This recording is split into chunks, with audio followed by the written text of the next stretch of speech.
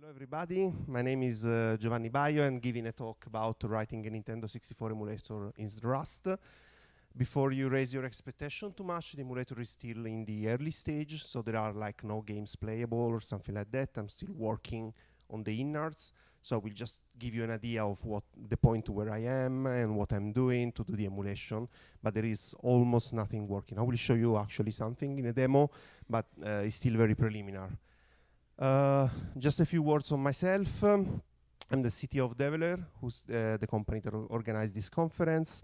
I'm one of the founders of the Italian Python Association, which is where basically the whole love between Develer and technical conferences began back in 2005. That is my programming language history, excluding the languages that I just, skimmed through, just to have a quick idea.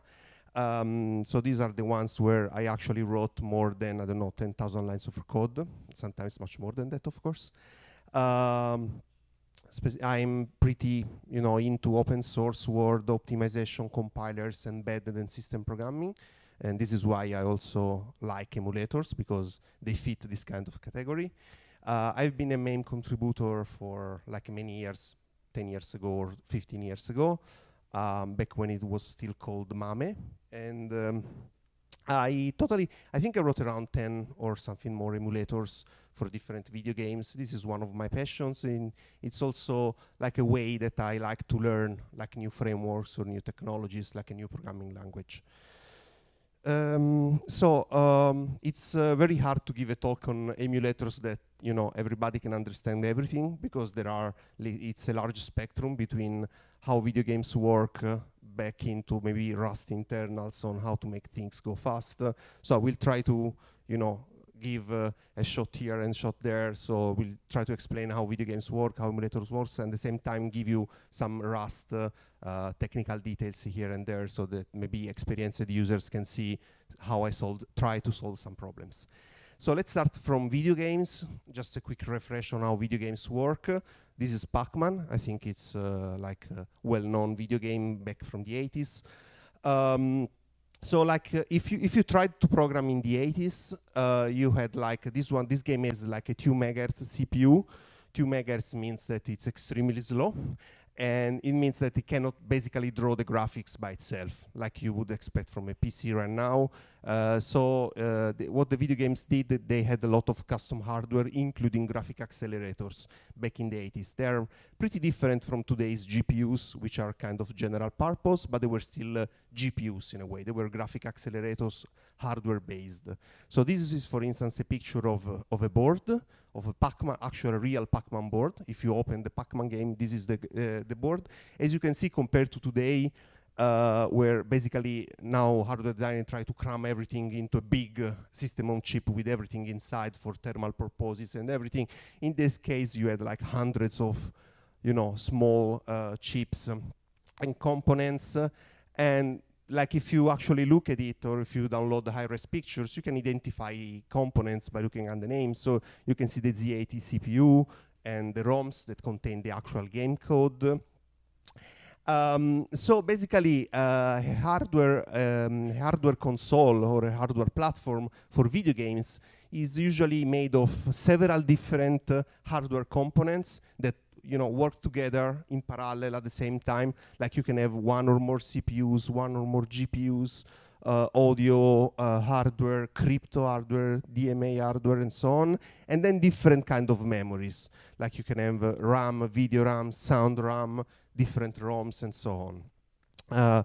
This is quite different from the PC architecture we are used to, where basically everything is like you have this big CPU thing, and then you have this big RAM available, and then maybe now the GPU and the video RAM, but you could do many things with just the CPU and the RAM. Back like in the 80s and all the video games hardware, you had to basically program many different chips to achieve your results. So for instance, you could have like, maybe the CPU one is the main CPU that through a bus can, command both the 3D and 2D GPU and access a bank of RAM. And then maybe you have a different CPU that can access another subset of those components. They are not really orthogonal in a way. So how do you basically emulate these? Well, if you think of it, these are all different chips that work in parallel. They have a frequency, and they go through, their task at a certain speed. So for instance, I think everybody is familiar with how a CPU works. Basically, they fetch one of code from RAM, they execute it, and then go to the next one. And so they have, a task list in a way, which is just run this program, and they go through it at a certain pace, which is given by its frequency, right? And the GPU is actually similar. They have a task, a list of operations that they need to perform. Sometimes they call display list or something like that, which is a list of commands that they need to perform, and they go through it again at a certain pace. Audio is the same. They basically fetch audio samples and convert them with to analog signal at a certain pace. Maybe the pace is, I don't know, 44 kilohertz per sample or something like that. DMA is copying memory at a certain speed, and all these components are working in parallel. So maybe everything starts from the CPU, the main one, or one of the CPUs that gives command, maybe prepare a display list and send it to the GPU, and then the GPU starts in parallel at its own speed to process the commands. So basically you have many different cores that works in parallel. So many people, when they are described this architecture, they say, okay, we can use like multi-threading for this, right? So one thread, one system thread per hardware component, which, I mean, would make sense from a purely theoretical point of view, but the problem is that you require actually perfect syncing between all these items, because they need to absolutely emulate each one at its own speed.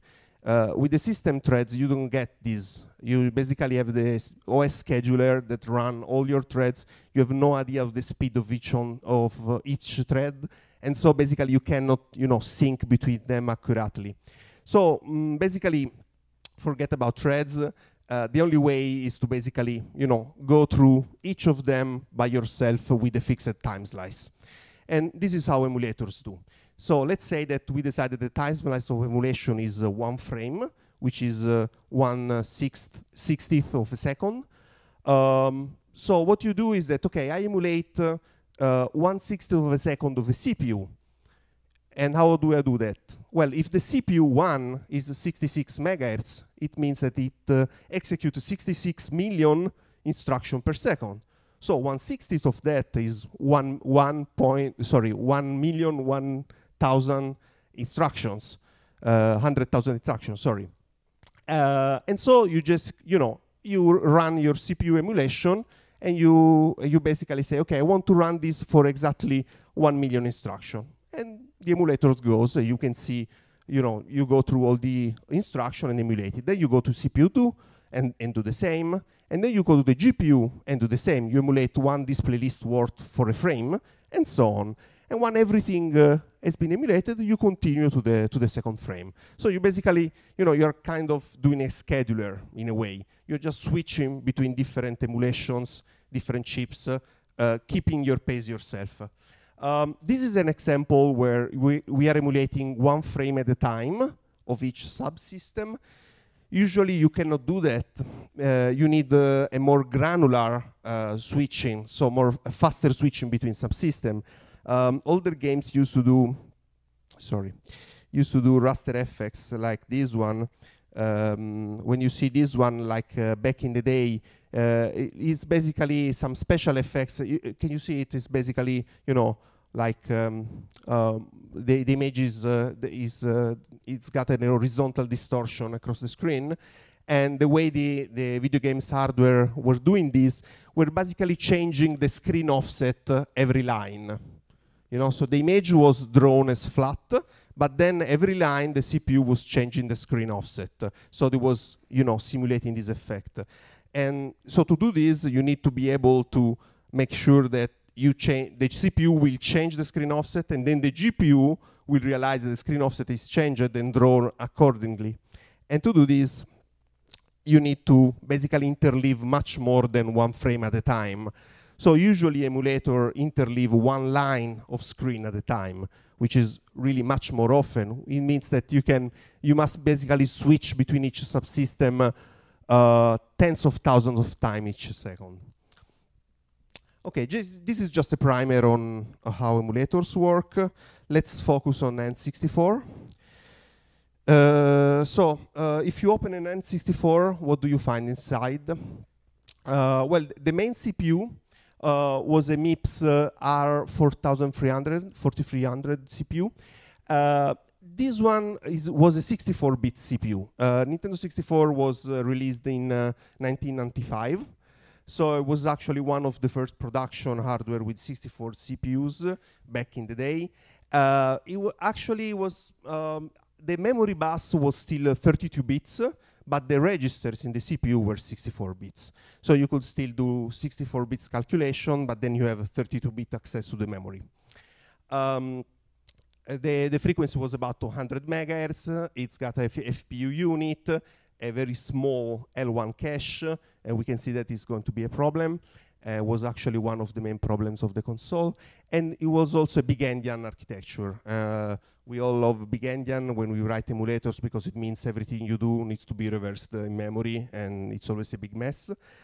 It's got about 4 megabytes of RAM and the ROM cartridge. You know, Nintendo 64 had the ROM cartridge like this one, which are basically connected with the bus at a decent speed, actually half of the RAM. So it's basically, you had the whole the game code and graphics available basically at RAM speed.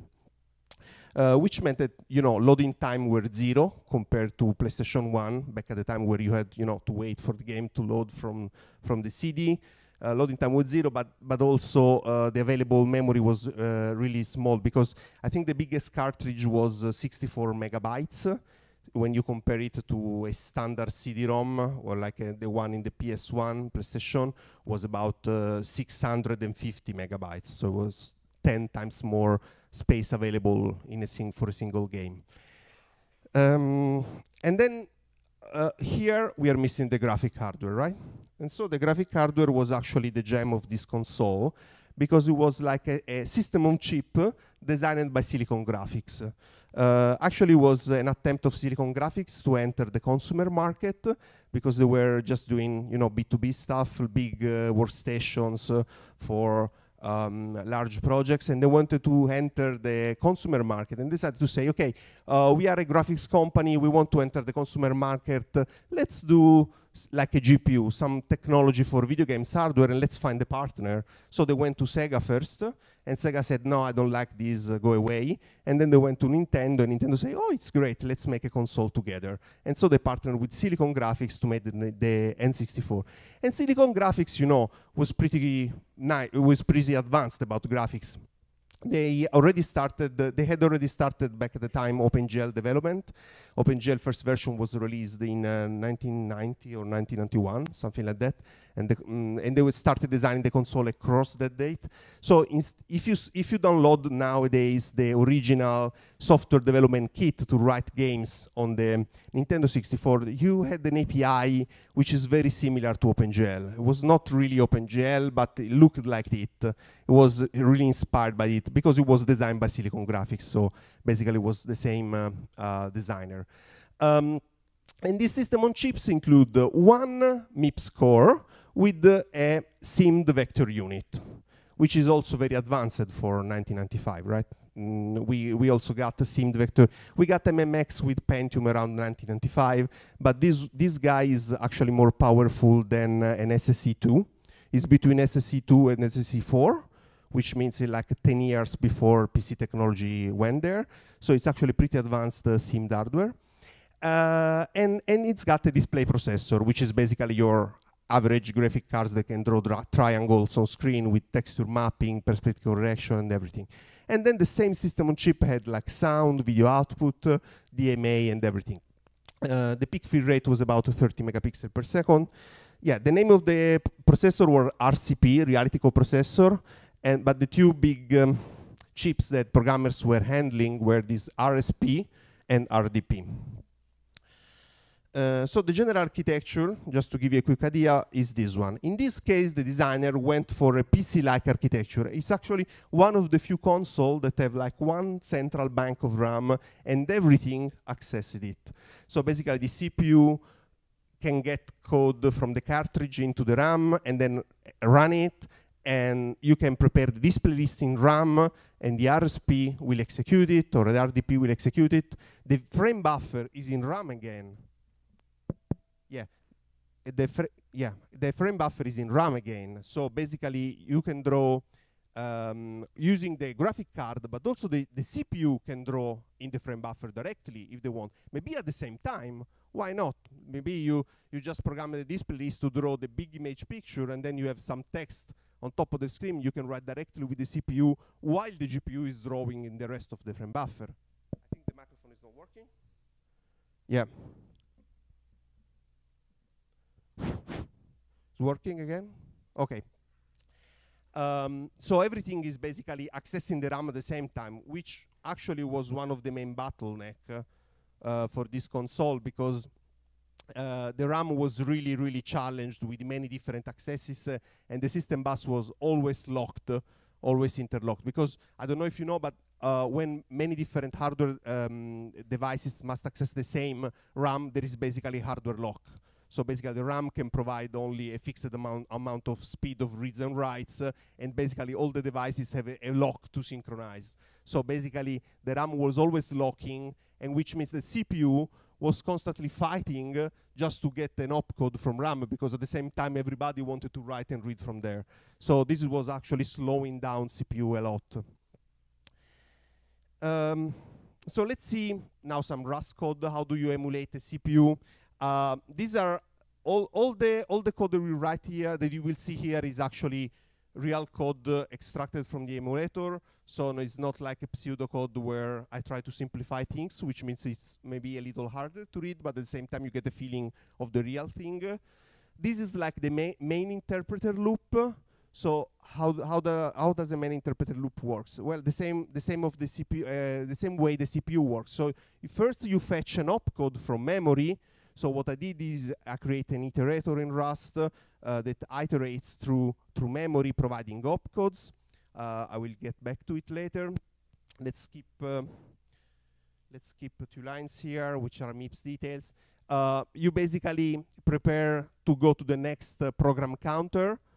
Each instruction is 4 bytes, 32 bits. So you basically prepare to jump to the next program counter, and then you get this opcode, and you just interpret it. So this is actually the line that say, okay, please get this opcode, understand what it means, execute it, updated this CPU context, the registers with new values, and get on.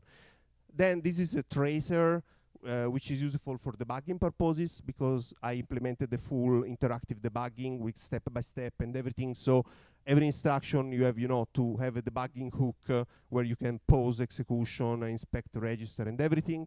And then you basically go through the memory executing until a fixed amount of time that I was decided has been elapsed, and then you can exit.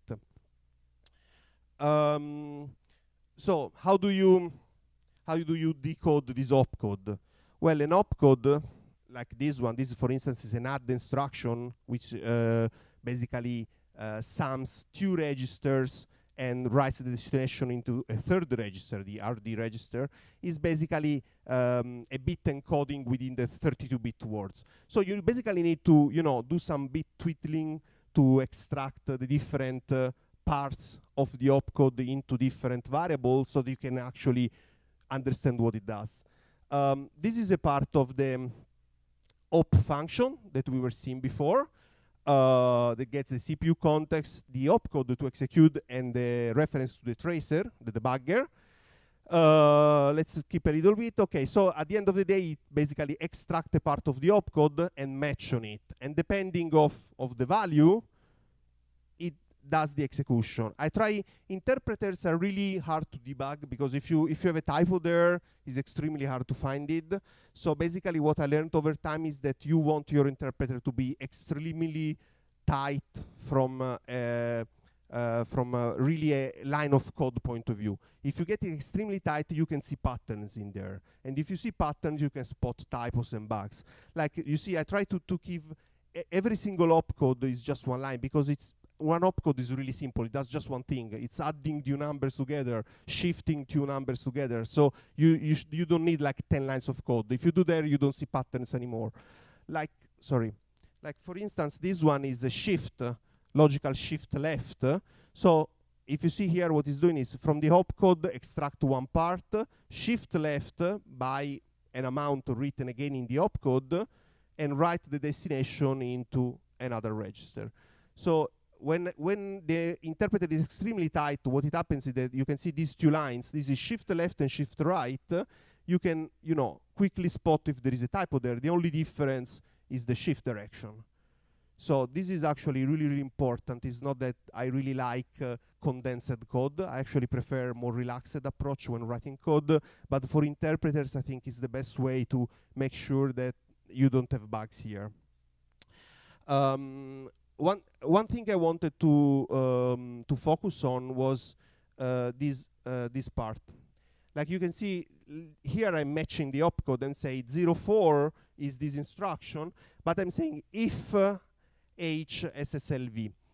And H is basically this architecture has opcode function. This is a closure I'm creating here just for the purpose of having, a single character, because otherwise a Rust format will split this in many different lines.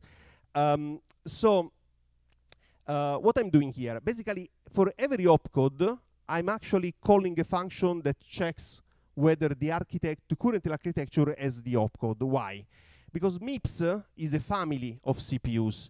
And we saw before that we have like one 64-bit CPU, the main one, and the 32-bit CPU in the RSP. So I need to emulate both the 64-bit CPU, which is the 4th generation, and the 32-bit CPU, which is the 1st generation. And they have a different instruction set. Actually, one is the superset of another. So what I want to do is to write a single interpreter, but make sure that only the instruction existing on that architecture are actually emulated.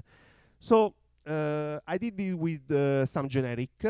I wrote this trait, which is very simple. It's basically MIPS architecture trait that says that basically export a single associated function. Associated function are like static methods in other language that say, okay, just give me one static string, so a literal, basically, and I will tell you if the opcode is available on this architecture or not. And how do you implement it? Well, like this.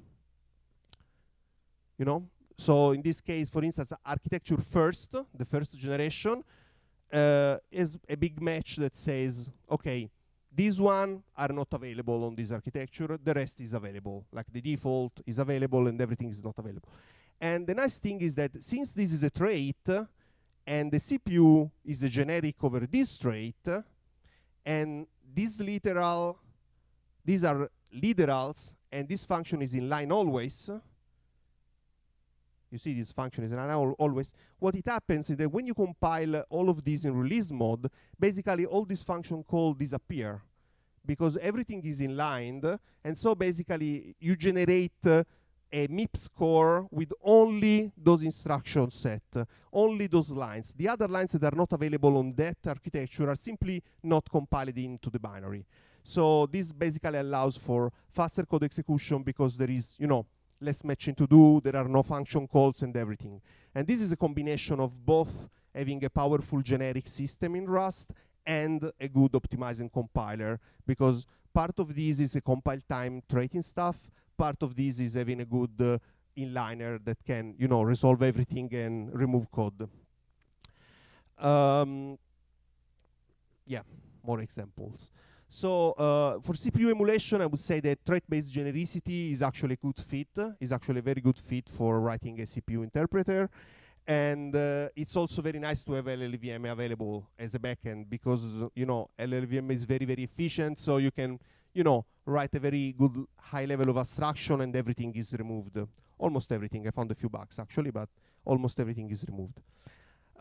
One of the things that I disliked most is that in Rust, basically in Rust, for arithmetic, the semantic is like in debug mode, if you add to integer variable and the addition goes into overflow, in debugging you get a runtime panic, while in release you get nothing. Basically overflow checks are disabled.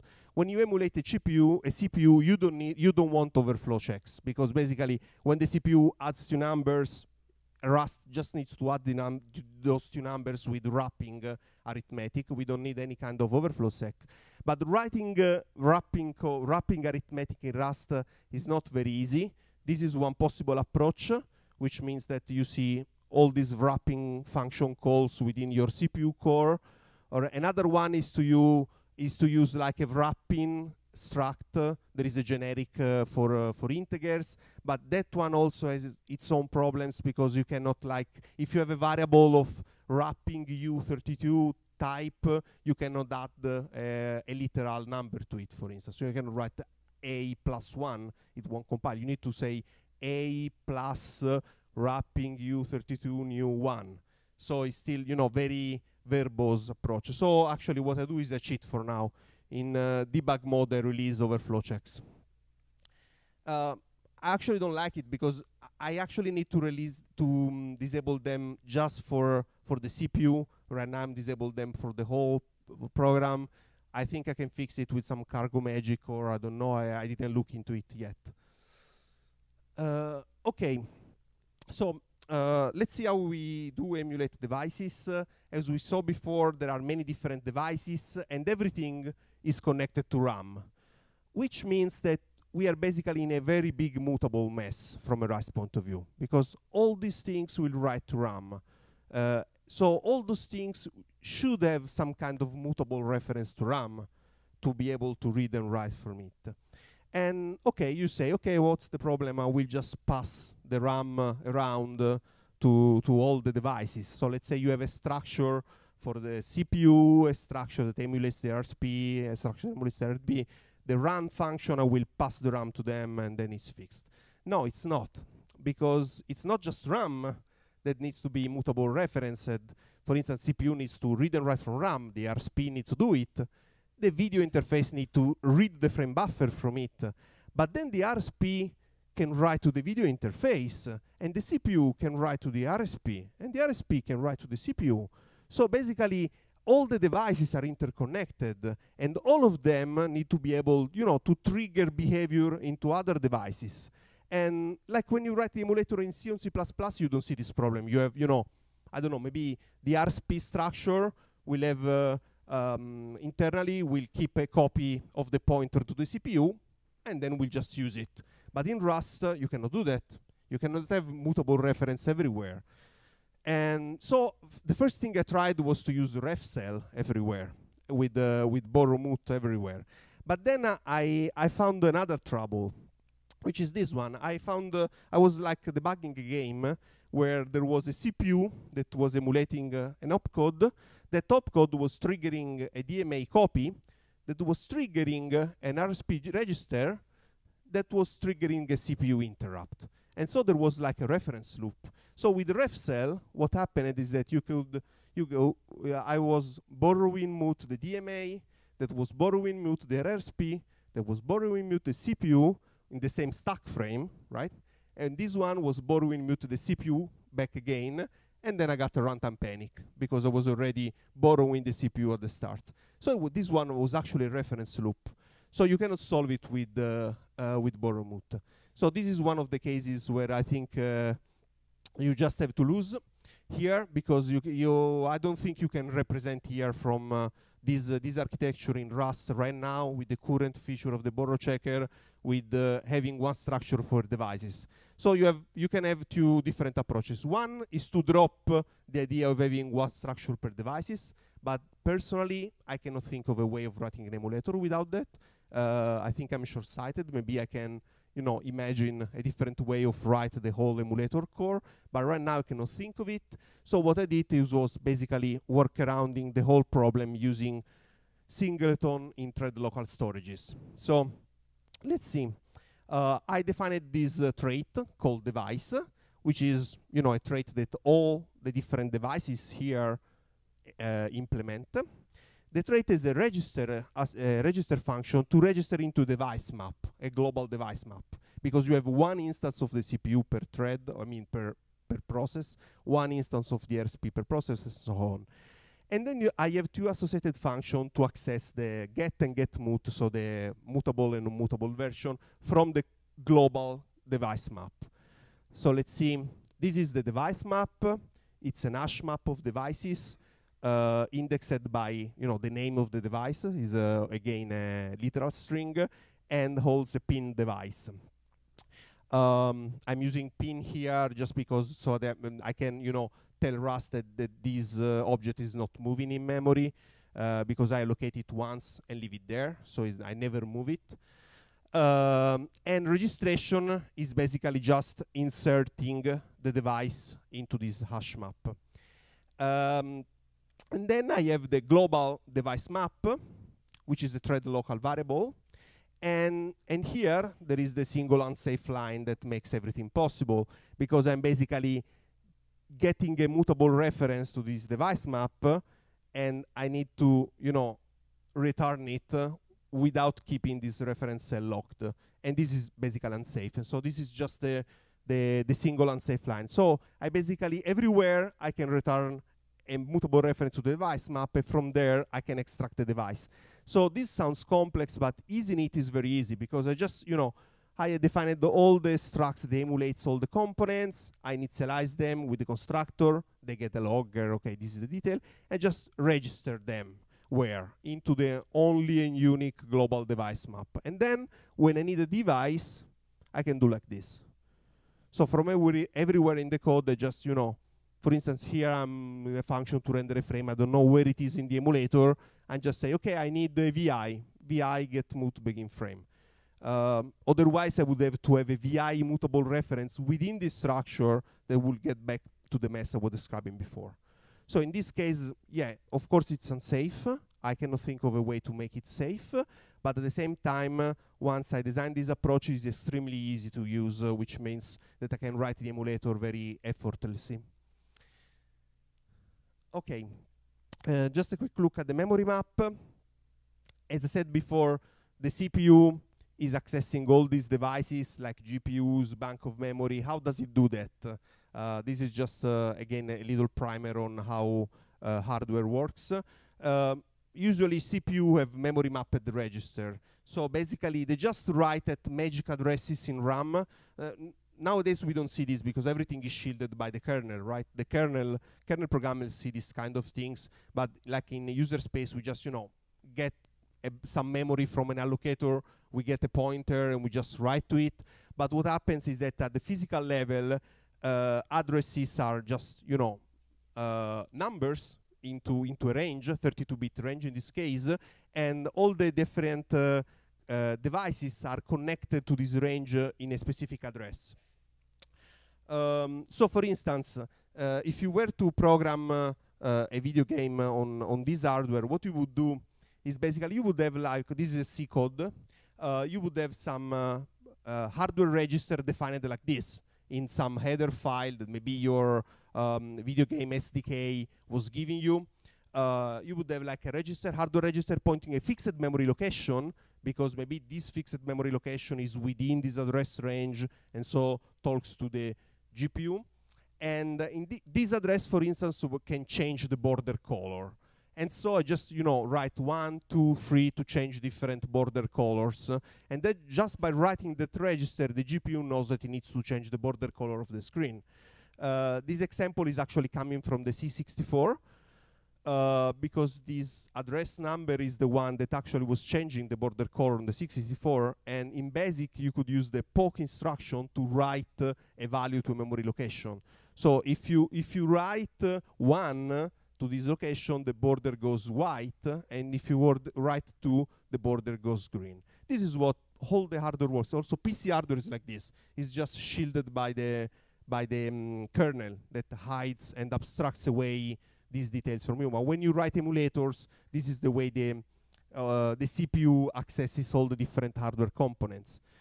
So how do you emulate this? Again, the first basic implementation, this is pseudocode, so surely it won't compile. The basic implementation will be, okay, I will write a read function in my CPU. I need to read from a certain address in memory and return a value. Okay, I can just match it, right? I can match on different ranges, and depending on the range, I will access a different device. So for instance, RAM, I can read a word from RAM, a word from ROM, or if it's a hardware component, I can just read, call a read function into that component that will implement it. So this is the very basic approach, but it's pretty error prone because, for instance, this is a read 32-bit instruction. You need also read 16-bit, a read 8-bit, and then you need the write 32-bit, the write 16-bit, and so you don't want all those cost duplication with always the same address ranges everywhere. So what I usually prefer to do is to have like a declarative way where I can say, okay, this component is mapped in memory here, and then I have, of course, a data structure that holds this mapping, and then I can say write to the component at this address. I will look it up in the data structure and access it. This is implemented in a class called bus, and basically this is the way I do the mapping. So you see, this is the syntax we saw before to just get, in this case, a non-mutable reference to all the different subsystems, and I'm saying just the base address of this system, of each system, and then just mapping into the data structure. And by the way, to implement a device we didn't see before, I wrote a procedural macro here. This say that PI is a device in big endian mode, and basically every hardware register, I'm using this syntax to say where in memory it's within the PI this register is allocated. For instance, this one is at offset 8 within the bank. And then at this point, I can also add some few things like read-write mask or the other declarative information on how the register should be implemented, which are really useful to write less code. And the procedural macro will actually generate all the accessor for all the registers automatically. I was saying a data structure before. The data structure for doing this declarative mapping is actually radix tree. I won't go into radix tree now, but anyway, it's just a fast way for doing this kind of things. You just go through this tree that was built in memory in very efficient and memory efficient way, very cache friendly way, and you just go through it and access the device at the end. This is actually the code of the radix tree implementation. I actually checked for existing radix tree implementation. There were a few available, but none of them was cache efficient, was really memory efficient, because they were more, super generic data structure. In this case, looking up a device for each and every read and write instruction of the CPU is extremely hot from a performance point of view. So I needed extremely hot data structure. This one works. The only thing that it doesn't work is that since we don't have const generics in Rust, we cannot parameterize it, because I need to parameterize it by different whatever. I don't want to explain it, otherwise it takes too long. I need to parameterize it, and I cannot do that without const generics. So right now I'm just using global const. So since I just need one instance of this, I don't care, just global const. And one I think is, for instance, this loop is written in a way with this very, very C-style for loop, because basically in this way LLVM can unroll it and can generate linear code. This is very important because, again, I need to go through this, and I don't want this to be a loop. I just want to have linear code that check this, then go here, and then extract the device. And I can do that with LLVM again using very plain C code. LLVM can unroll this loop in a consistent way, and at that point the code is really, really efficient. When I write this kind of code, of course, I always look at generated code, especially in this part, like not everywhere in the compiler, but I'm showing you the most internal parts, and the CPU and device and the memory map is like the most critical part of the emulator from a performance point of view. And so those ones I want to make sure that actually the generated code is the way you would write it in C with no abstraction whatsoever. So I just make sure always that the generated performance is good. How much time do I have?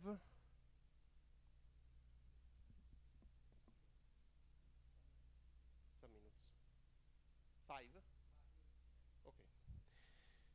Okay. Just a quick look. The RSP, as I said before, it's the CPU designed by Silicon Graphics, and internally it's got a MIPS CPU and the SIMD instruction set I was discussing before, which is more powerful than SSA2. And the RSP program are called microcode in N64 slangs. I'm actually not sure why this word was created, because they are just, you know, simple programs. So the way it works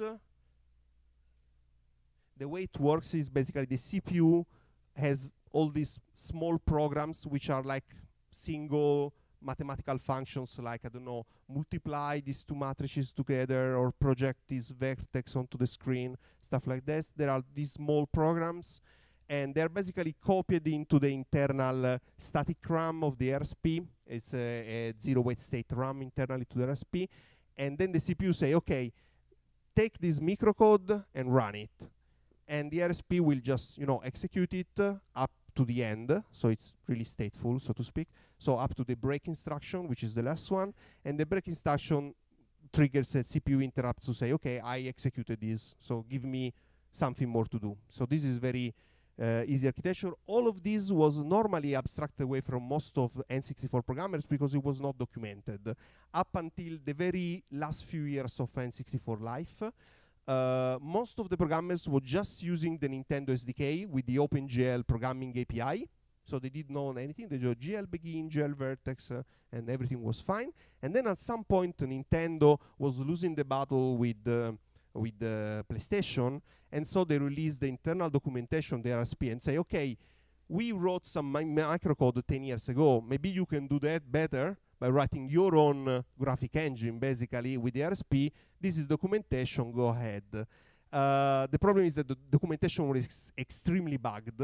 So basically only a few game developers managed to actually make games with custom RSP microcode.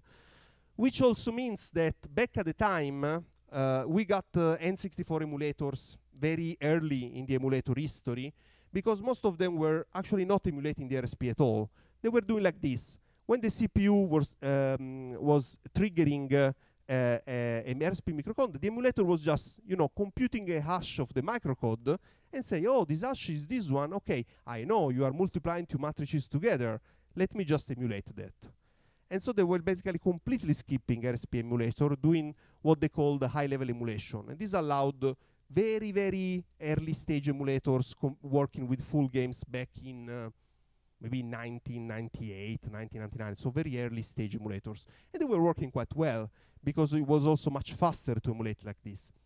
But this is actually not the way I like to do emulators, because this is like cheating for emulator programmers. You actually need to, you know, emulate the real hardware. So I think real programmers don't do this. And so what you actually do is get this very buggy documentation with basically no details at all about overflows and everything, about a SIMD instruction set. So this, for instance, is iterating on the vector register and doing some multiplication stuff with, yeah, there is some clamp signed, but you don't know what it is. So it's really extremely undocumented and very buggy. And you just write it into SSC code. I implemented it as SSC code because, of course, it's faster, because otherwise for each vector instruction, I need to do a for loop for each of every lane of the register. So I wrote the code using the Rust support for SSC intrinsics. So you write all of this, and how can you make sure it works? Because you have like buggy documentation, and you have no idea what it's supposed to do.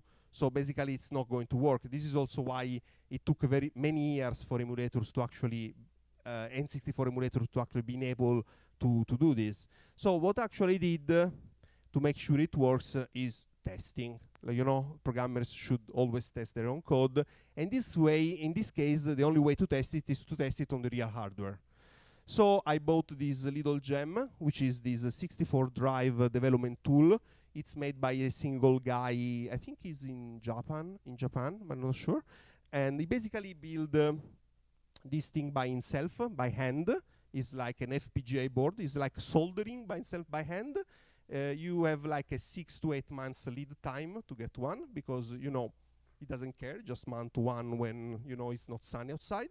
So basically it takes a long time, and once eventually you get your hand on this one, you basically can plug it and you can connect this very nice USB cable to your computer, and you can actually, you know, compile something here and run it on the console and get back the result. And so in this way, it's a little bit easier to test an emulator. So what I do here is basically I created a golden test suite.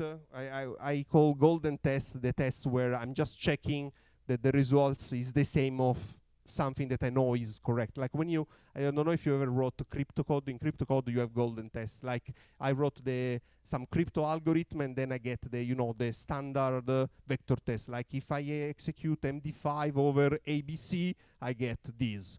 And so basically this is the same here. What I'm doing is that basically this is a TOML file describing a test. So like here, for instance, you can see the actually RSP code written in RSP assembly. And then you have, in the same file, you have actually the test vector that you want to feed to this small microcode here. And then, basically, I wrote a simple program that will compile that RSP, run it on the console.